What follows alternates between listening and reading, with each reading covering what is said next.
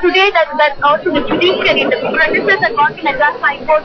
Judiciary also said the power plant has to go on. Today that the leave petition that's coming up in the Supreme Court, probably there could be some reprise for them. All that needs to be done probably, Akash, a solution that which I see probably is a dialogue that needs to be engaged between the government and the protesters, the villagers, the people, common man, forget the leaders of the movement, but the common man here, allay their fears so that they are at peace, they can coexist and they can understand the pros and cons, and the government can also ensure that everything is taken care of. Priyambada, just be on the phone line. Just be on the phone line, even as you are, of course, speaking to people on the ground, understanding their brows. Be on the phone line as I take our viewers through exactly what is happening at this point of time. The pictures that you are seeing is not really of a picturesque beach where people are just enjoying a good time in the sea.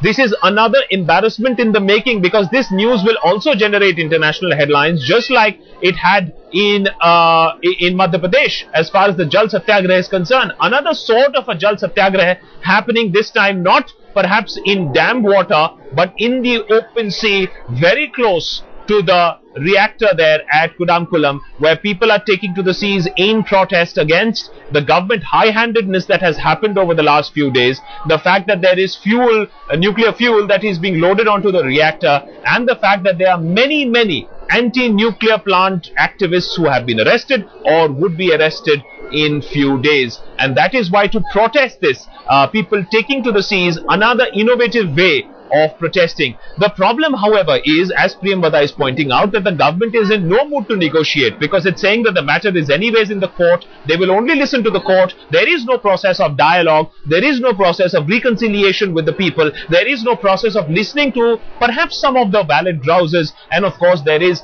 the question of, can their fears be allayed? That no, perhaps a tsunami cannot damage this reactor, that there are adequate safety precautions that have been taken. As Priyambada was again pointing out, that not all recommendations really have been taken into consideration. Remember, this is not a state-of-the-art reactor. This is an older generation reactor that is only coming online now, and that has only increased the fears of the people, specifically after the Fukushima disaster, because this is also a reactor that is based very close to the sea and could be hypothetically open to the threat of a tsunami. These people continue to be in water.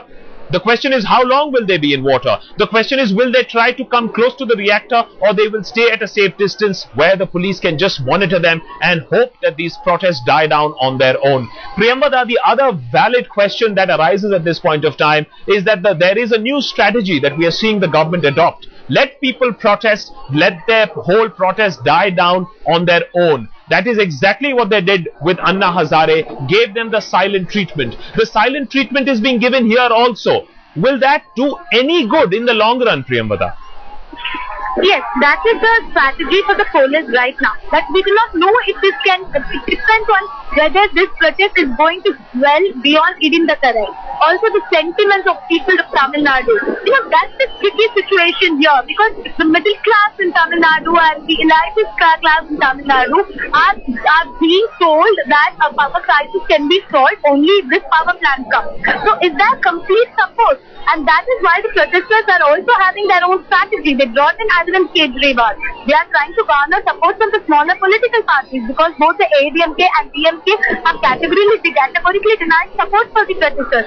So they are trying to garner support from the other groups. So they want to know, they're trying to take this protest beyond Idianthakarai, beyond Tamil Nadu, to the national level. Be it Arundhati Roy, Anurag, Archana Roy, all of them are giving them support. It shows that they do not want to give up. They want to make it bigger. So that is the strategy by the protesters.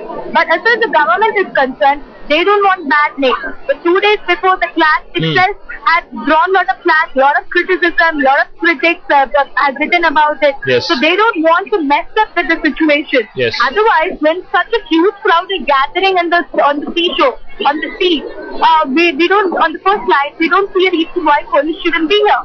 But they have taken a very informed decision to maintain restraint, wait and watch.